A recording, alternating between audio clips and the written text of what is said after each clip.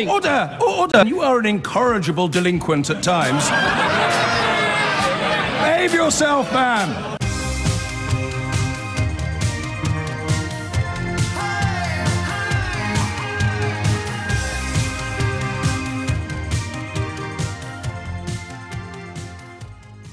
Where we will be. There's a hardy perennial of the radio phone-in the news today. I don't know if you've noticed. Kids who don't compete anymore on sports days. It's genuinely one of my favourite conversational subjects. Find out why from about 12. At 11 o'clock, a prevailing wind allowing, I'm wading into one of the most historically difficult conversations that we ever have with each other. It involves a tweet that's been issued from the office of the Israeli Prime Minister, Benjamin Netanyahu, which, well, when I read it to you, I don't think you'll believe me. Actually, I genuinely don't, and given that it is reportedly very difficult these days to criticise the Prime Minister of Israel, or indeed the government of Israel, without falling into the pits of Jeremy Corbyn anti-Semitism allegations, I'm going to probably need someone to hold my hand during that hour, but if we don't talk about this stuff, nobody else will. Which means we begin in the shallow end of the political pool. Do you remember? Stuff sometimes happens on the programme that doesn't really register with me until a bit later. Sometimes a couple of days later, sometimes even a couple of weeks later. And when we were having great fun about 3 weeks ago during Donald Trump's visit to London, just before it, when we were wondering why anyone would get so aerated about the balloon of him, a bright orange balloon depicting Donald Trump as a nappy-wearing orange blimp, and I found it funny. I apologise in a sense for finding it funny, because I'm 46. I should really be above that sort of thing, but I think a childish sense of humour can be a great leveller. And I thought we'd do probably 20 minutes on it, or something like that. We did 2 hours on it. We just could not stop taking calls from people who were livid and genuinely furious. And as is often my wont on days like that, I was desperately trying to understand why. Why is everyone so furious? It was a bit like the early days of Brexit, actually, because unfortunately those sort of people don't ring me as much as they used to do. I can't think why.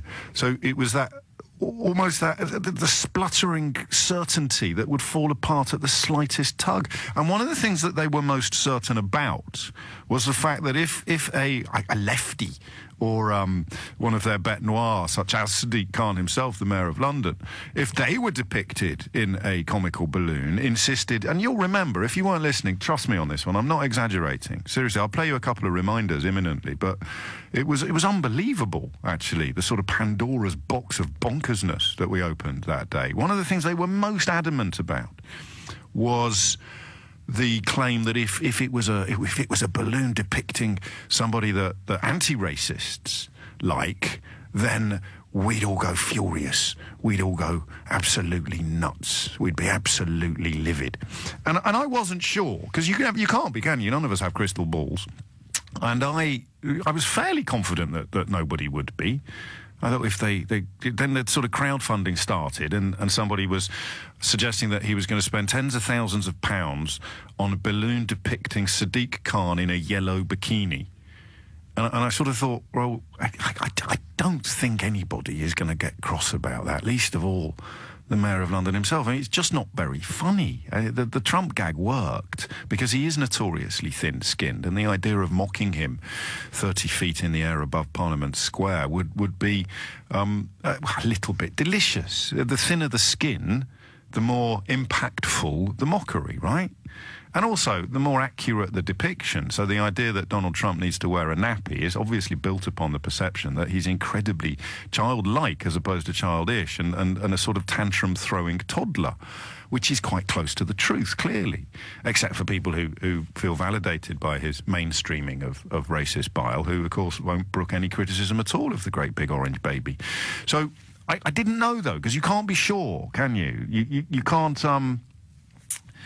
You can't know for certain. So I watched with interest yesterday. I don't think we mentioned it on the show. I was keeping very much a watching brief, because I wanted to see whether or not people were going to actually get upset about it, whether or not people who I suppose... and I'll talk to you about sides in a minute, because there was another call that day that was actually deeply troubling in retrospect. But people on the sort of other side of racial politics to Donald Trump will and I'll use we for that. No secret of my attitude towards those sort of bigotries, particularly when directed at Muslims, which of course Sadiq Khan is. People on the other side would get cross about it. And I wasn't sure. I was 99% sure that it would be neither funny nor particularly upsetting, but you don't know, do you? You know, the so-called snowflake generation, maybe they would get up in arms about the depiction of Sadiq Khan as an inflatable man in a yellow bikini. It's a bit like phoning someone up 4 weeks after they've humiliated you in public and saying, yeah, I know you are, but what am I? That's what this balloon is from where I'm sitting. You know, a month after someone's had their pants pulled down in public, they ring you up and say, I know you are, but what am I? And then they go, ha-ha, owned, burn, hashtag winner, or whatever the phrase of the day may be. So that's simple truth. Then a little bit of social media dabbling this morning raised the delightful prospect of people saying, no, actually they are all furious, they're just not admitting it. One bloke tweeted me to say, secretly Sadiq Khan will be seething.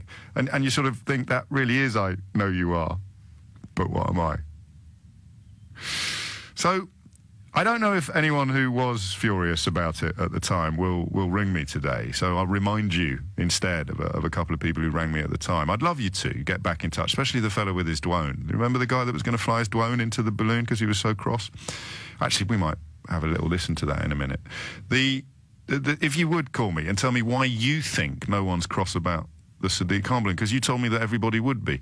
If no one's minded to do that, if you can't actually work out why you spat your dummy out, insisted that everybody else would spit their dummies out if the roles were reversed, and now that all dummies remain firmly in gob, you don't know why that has happened, then join me on the sort of other side of the argument, which is trying to work out why. Why would people, and we'll loosely describe them as people who aren't Islamophobic or aren't racist, or try not to be at least, why aren't they upset about the Sadiq Khan balloon in the way that all the racist people who love Donald Trump said that they would be? I'd like your help in mapping that psychological conundrum today. And I know I sound a little bit tongue-in-cheek, and I am a little bit tongue-in-cheek because we're talking about balloons. It's funny, potentially. But there's a really serious question here, and it came up when I was talking to somebody again on that day called Brendan, who said something remarkable to me towards the end of that conversation, which was that, well, you're on the same side as Sadiq Khan and Brendan Cox, of all people, the widower, of course, of the MP Joe Cox, who was murdered by a white supremacist terrorist, subsequently stepped down from the charities that he founded in her name after allegations of sexual misconduct. So it was a bit afterwards, it was while I was finishing off my book, actually, that I found myself thinking about that call, because I thought, what the hell does he mean? And this is where I think the story of the two balloons gets a little bit more serious. Because what do people like that mean when they say you're on the side? So Donald Trump is on one side, and a man whose wife was murdered by a white supremacist is on the other side. What battle line was being drawn by that fella that day, do you think? And how could a British mayor, mildly left-wing, he's not what you'd call a Corbynite in his policy, Sadiq Khan, by any stretch of the imagination. So it's unlikely to be his politics that somebody like Brendan sees as distinguishing him from Donald Trump. So what are you left with except his ethnicity? You're on the same side as the widower of a murdered MP, murdered by a white supremacist terrorist, and a brown man. And if that, maybe I misunderstood the fella. Maybe he'll ring me today and explain again what it is I've got wrong. But that's pretty serious, isn't it? Okay, so let's get the phone lines open, and you could give me a call and tell me why you think the predictions of massive tantrums being thrown by libtards and lefties, if anybody ever dared to do a balloon of Sadiq Khan, just haven't happened. Why is that? Genuine question. Why? And if you were certain that there would be tantrums and outrage, Take a moment now. Let's not fall out. I'm sorry that, you know, you got it so wrong. But why do you think you did get... I mean, who are you going to blame for you looking so silly now? You can't really blame Sadiq Khan because they've done the flipping balloon. What's the explanation? 0345 6060 973 is the number that you need. Have I got time? I haven't, have I? I'll remind you of a couple of the calls that we took at the time after the first break. But it's getting inside the psychology, if you like, here that intrigues me the most. It often does. Some people say you're wasting your time, but I honestly think it's the most important question facing us at the moment. I heard a Nazi on the BBC this morning complaining that because some people in the crowd at a protest in Germany were giving Nazi salutes, she was complaining that it was completely unfair to conclude that the whole crowd was full of Nazis just because some people in the crowd were giving Nazi salutes.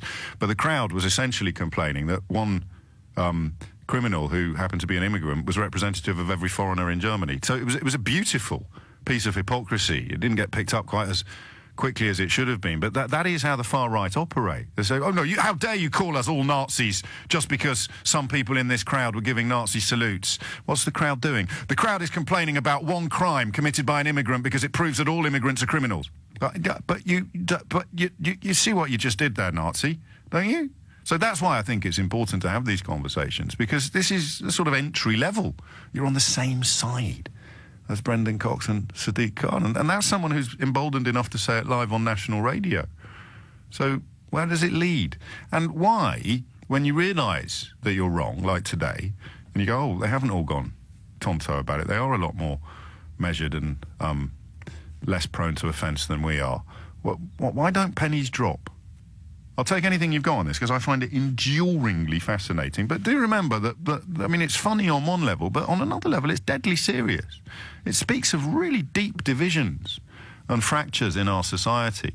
An elected mayor, the very epitome of a democratic mandate. A lot of people claim they think that Muslim people should integrate more into British society. You can't get more integrated than being elected mayor, and yet it's precisely the same sort of people who say that they want more integration who seem to have the biggest problem with the ethnicity and religion of this particular mayor. So, riddle me that.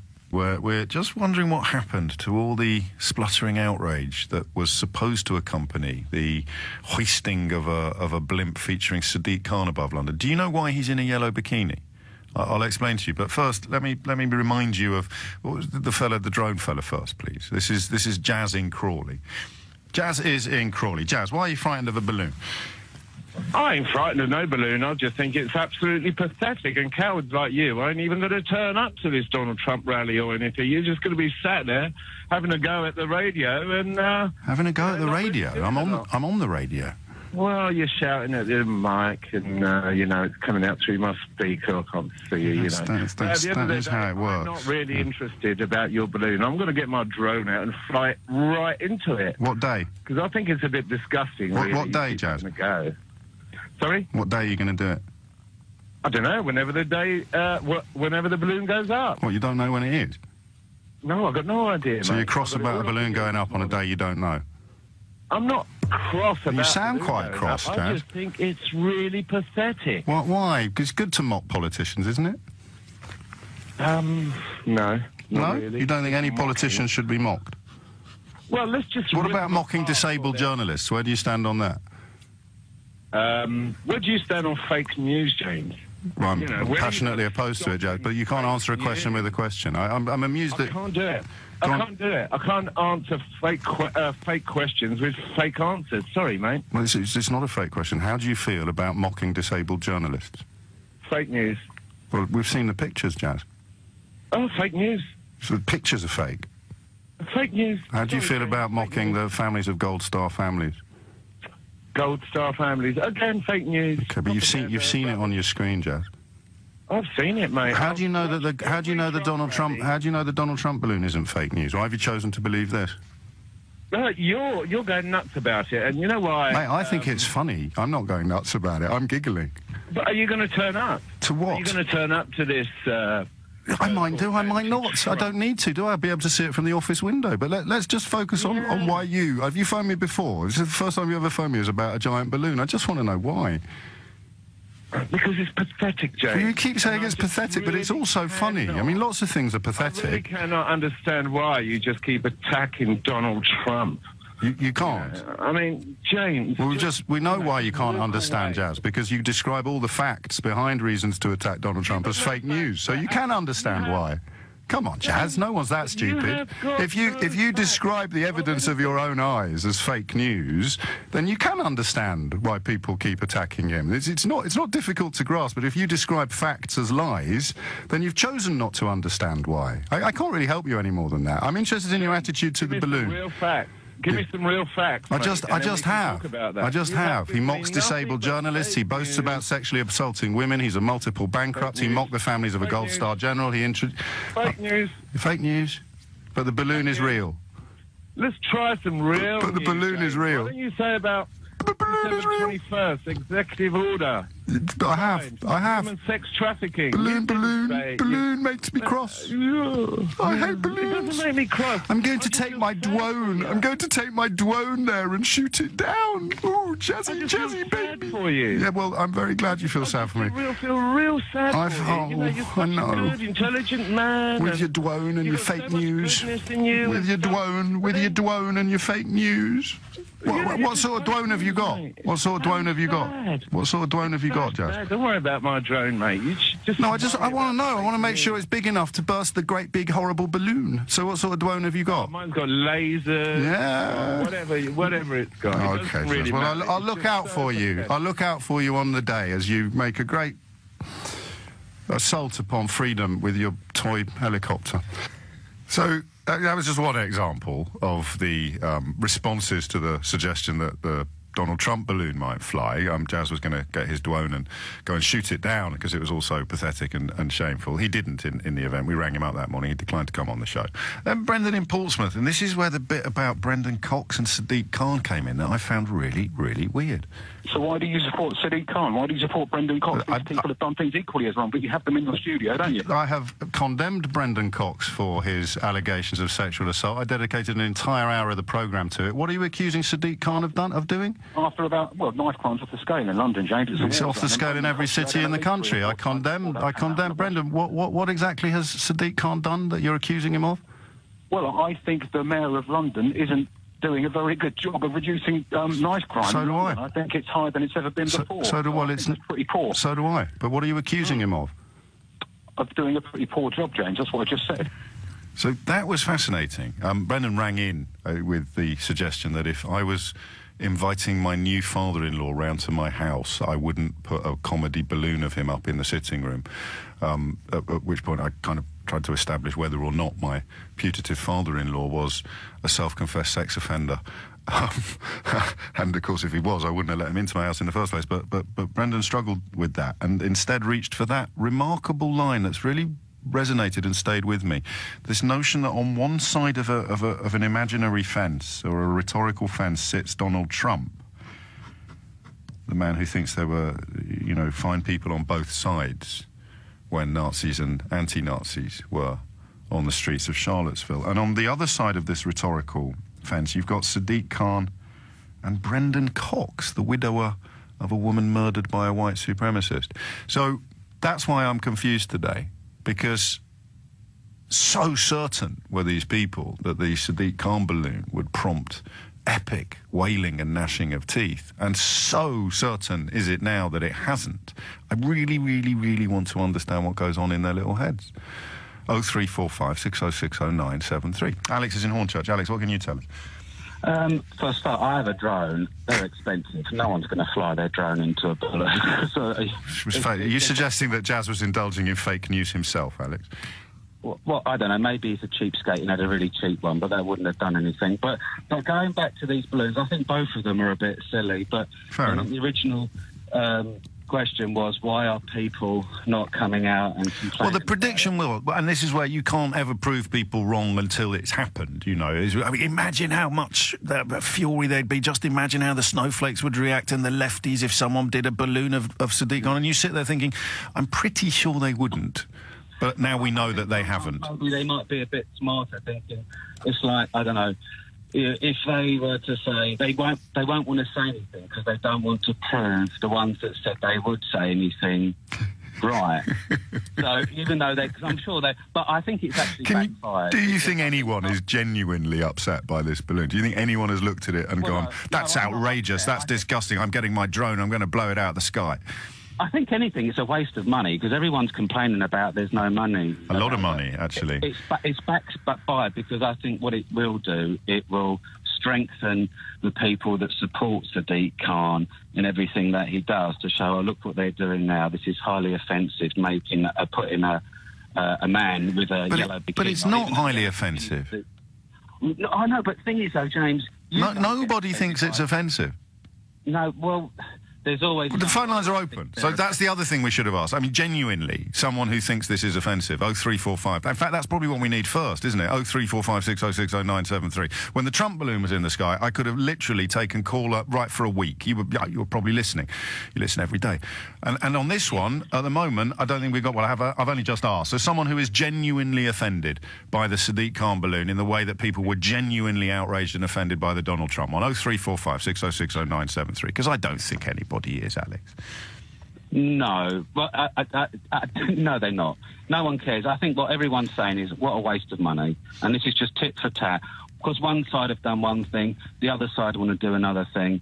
And it's like what happens with my daughters at school in the playground. It is, isn't it? It is embarrassing, to be honest. What if it had been the other way round? If the Sadiq... No, because I don't think people see it as sides, do they? People, I mean, normal Londoners aren't thinking that Donald Trump and Sadiq Khan are sort of like two boxers in the same ring. They're thinking one's the president of America and he's a bit weird, and one's the mayor of London, and you know, you can like him or dislike him. It's British politics in its knockabout traditional way. But people on the Trump side see that's why that line about being with Brendan Cox and Sadiq Khan is so troubling.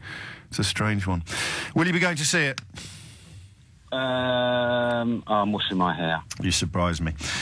It is coming up to 29 minutes after 10, Alex, thank you. The yellow bikini merits a little bit of explanation, because some people are genuinely confused by why this balloon of Sadiq Khan features him wearing a yellow bikini. The reason is that Beachbody Ready advert that he banned shortly after becoming mayor. This was an advert that featured a woman in a yellow bikini and suggested that unless you had a body like hers, which was, you know, a model's body, possibly airbrushed, I'm not sure, but very much extraordinary in its svelteness and depiction. And the suggestion in the advert was that unless you had a body like hers, then you were not ready for the beach. So I think it was flogging was it a gym or a diet supplement or something like that anyway.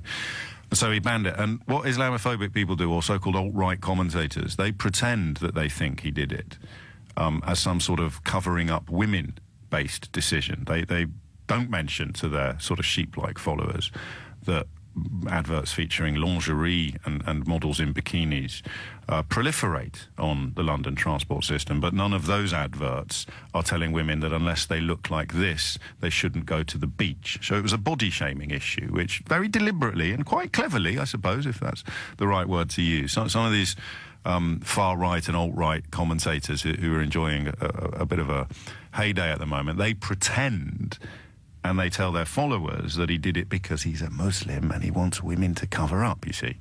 It's a barefaced lie, which the people telling it know, but an awful lot of people listening to it don't realise that it's a barefaced lie. So that's why he's wearing a yellow bikini, because he doesn't think that adverts on the London Underground should tell women that they're not allowed on the beach unless they look like a supermodel. That's really funny, actually, when you come to think of it.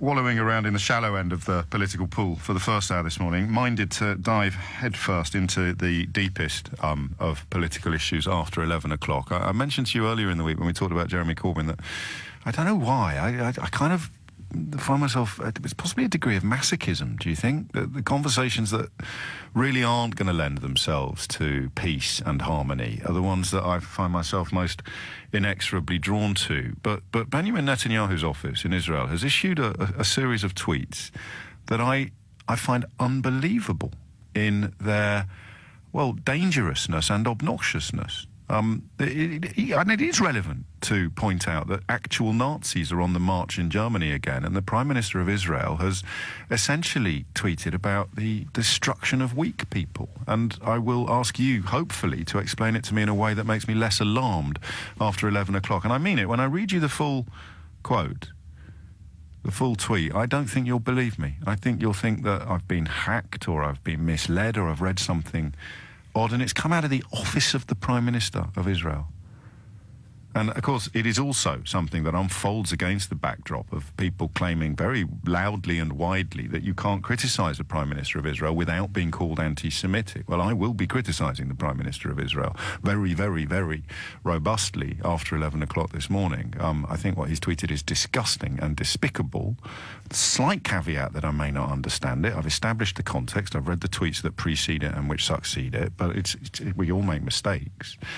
But I will be testing that claim that you can't criticise the Prime Minister of Israel without being called anti-Semitic, because what he's done is absolutely disgusting. And I will also be pointing out that it happens on a world stage upon which Nazis are once again on the march in Germany. And you, hopefully, will tell me why I should calm down and not be quite so alarmed. But before that, what's happened to all the people that were going to be outraged by the Sadiq Khan balloon? It's going up tomorrow. It's cost tens of thousands of pounds.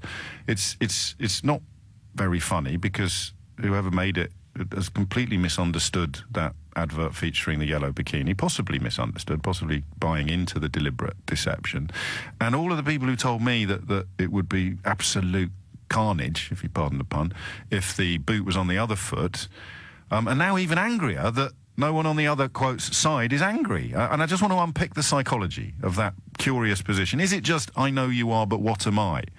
People can't believe that the rest of the world isn't as thin-skinned and as bigoted as they are. I don't know. Evan does. He's in Slough. Evan, what's going on? Hi, James. As you said, the Trump blimp is amusing because Trump is essentially a bigoted brat. The Sadiq Khan blimp just doesn't have that meaning. I mean, to clarify it, there was an excellent episode on Netflix called Explained, which covers political correctness. Oh, yes. And it ends with this remark, a really good remark. It basically says, for some people, political correctness simply makes them feel like change is happening.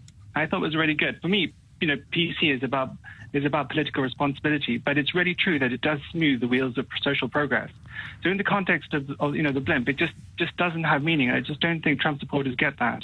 But I'm not sure I do either. I'd like you consider political correctness to be something that oils the wheels of decency and civilization. But I also understand why some people bridle and balk at being told that what has been normal for decades is suddenly not normal anymore. There's a degree of sympathy for that, for the brusqueness of that lesson occasionally. But they looked at that Trump balloon, they felt their blood vessels bursting, and they were absolutely certain, and I think we can probably conclude that none of them will be calling me today, but they were absolutely certain that if you'd never be allowed to do a Sadiq Khan one, well, they're doing it, and if you did, everyone would go mad, and they're not. So how do you think they process this? I mean, in their minds, are we all pretending not to be offended, and we actually all secretly are? Is that how they process it, do you think?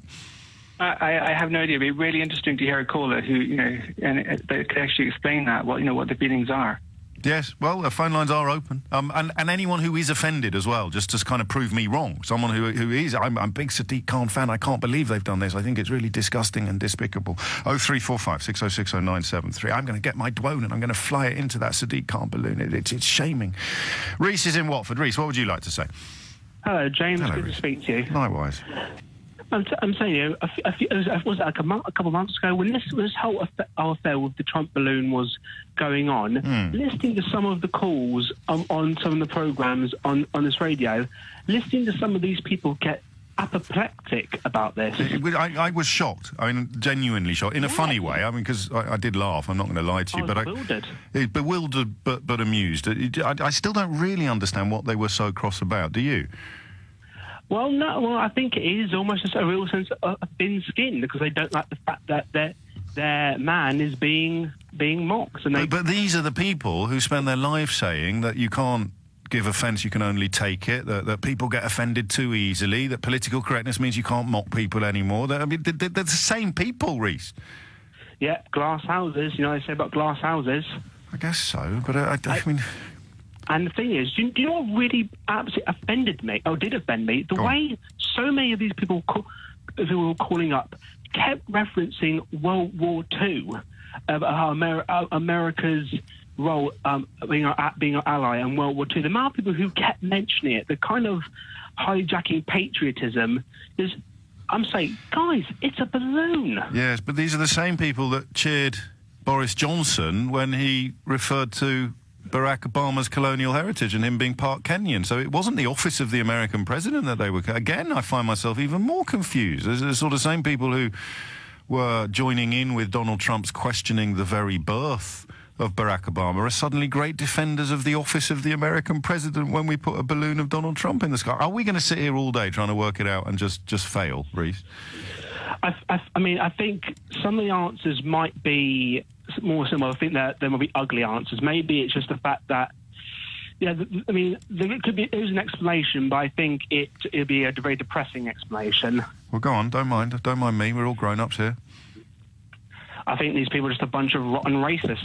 Well, that is kind of where one ends up inevitably being drawn. But people can challenge that. Say, I'm not racist at all. I thought the Donald Trump balloon was disgusting, and the Sadiq Khan balloon is actually outraging lefties and libtards all over the country. They're just too busy to ring in and say so, maybe? 0345 6060973. Genuinely offended by this balloon in a way that even comes close to the level about fury that greeted the Trump one. And I'm glad we kept those calls, because I don't think you would have believed me if I'd said to you that 3 weeks ago or a month ago, whenever it was, people were going absolutely bonkers about a balloon.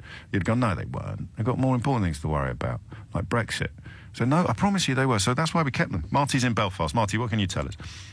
James, I'm surprised a man of your intelligence can't work this out. The reason that these people are there is because they are absolute spacers. They're not cases. These people that were on harping on about how disgusting it is to have this blimp on the president, they really need to be locked up in padded cells. Well, I'm a little bit uncomfortable with the mental health illusions. Although I know your tongue is very, very firmly in your cheek. It doesn't help me understand them, though, for you to say that they are, to coin it. Did you say spacers? Yeah. I haven't heard that phrase before. My new insult is balloon, actually, but I can't use that one today because it will get too confusing. I like the way the Scots sometimes say, you absolute balloon, but that would really confuse the issue today. I do want to understand the psychology. It's not good enough for you to simply say their psychology is broken. That must be in their own heads. What do you think they're coming up with now to answer the question that they haven't got the guts to ring in and answer? I don't think a man of your intelligence will ever be able to understand it. Why not? Because you're intelligent. That's what I'm saying. There's got to be something wrong with these people in their mental well-being, mental health. I mean, you're allowed to say that, and I suppose the rotten racists or just simply, psychologically unwell. These are theories that merit examination, but I don't know that the people we're describing would thank us for either of them. Perhaps they'll ring in and tell us. 0345 6060973 is the number that you need. Khan balloonists spent ages calling the Trump blimp pathetic and childish and disrespectful, and now they're all, well, we're going to do it too. Yahoo sucks. And then, writes Phil, they're confused that people who weren't offended the first time aren't offended this time either. That's it, isn't it? It's people who thought the first one was funny, and this one is... I think I misused the word ambivalent earlier, or possibly that was on Twitter. What was the word I should have used? Ambivalent doesn't mean the same as sort of utterly unmoved. Is it apathetic? No, it's not that. I'll double-check for you. But that's the point, isn't it? I mean, there are two positions you can adopt here. Absolutely furious about the Trump one, and confused about why no one's furious about the Khan one. Mike's in where? Mike, what can you tell us?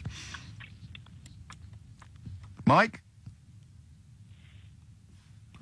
Not there? But I think Mike was the only one that was going to talk to us about, wasn't he? About why he was offended by the Trump balloon. Never mind. Gareth's in Chesham. Gareth, what would you like to say?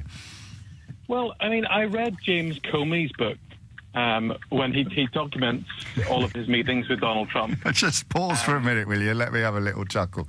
So, Gareth in Chesham, why do you think racists thought other people will get cross about the Sadiq Khan balloon and they haven't. And my contributor, and I love you for it, Gareth, weighs straight in with, well, I've read James Comey's book and I can't wait to hear where this is going to go next. Okay, well, no, because it makes sense. I mean, so in his book, he talks about the fact that in all of his meetings and all of his encounters with Donald Trump, the man doesn't laugh at all, which he found extremely sinister. He said, because he said in the highest offices, in the highest echelons of government, laughter is a very important thing for putting people at ease and making people feel comfortable. And especially, in the worst situations, normally a joke is a thing that actually sort of puts the mind and everything else. And he said that Donald Trump never laughs. He's never seen him laugh at anything other than that something that is a little bit puerile or a little bit mean as well. He doesn't laugh in a genuine way. I can imagine him laughing at people getting hurt. Yes, you can imagine. This is the thing. Because you can do that, this guy has no sense of humor in any sort of a sophisticated way. There's no irony in there. And whereas Sadiq Khan, you immediately sort of think, yeah, first of all, he will have put up with racist abuse all his life, because just for, as a fact of life, but a very sad fact of life in this country. So he will have had a lot worse than this. In a way, it's a bit like, if somebody does something at a stag do, and it's a little bit puerile, and you'll go, oh, that's fun, that's fun, but there's no offence caused. It's a bit of fun poking, and it's absolutely in line with sort of the British sense of humour, spitting image, and satire, and everything else.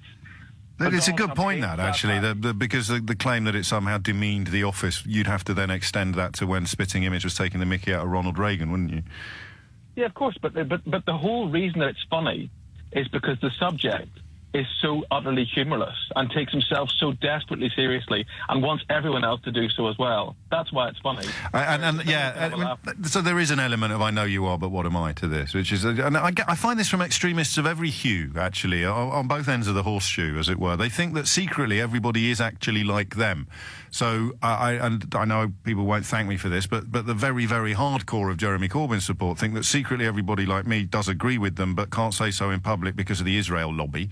And then you go to the other extreme of British politics, and everybody actually secretly does agree with Donald Trump and those kind of characters about immigrants and Muslims and all those sort of things, but they're too frightened to say so in public because of political correctness. So there is this weird psychological condition where some of the nastiest people in our population think that everybody else is secretly as nasty as they are. And perhaps this massive miscalculation of the balloon kind of proves it. Indeed. I don't think you were waiting it to come back then. It's 10:47, actually, you shouldn't have done. If people want to spend their Saturdays looking at a balloon of me, that's fine, says the Mayor of London, but I don't really think that yellow is my colour. Here's a tweet that highlights that thing that I described to you about the yellow bikini. Some people wondering why this blimp of Sadiq Khan features a yellow bikini. This is from Callum. He says, falsely accusing people of being racists while also supporting the illiberal policy of Sadiq Khan to censor an ad because it shows an attractive woman. Stop pretending to be a liberal. James, you give actual liberals a bad name. Man, so much stupid in one tweet.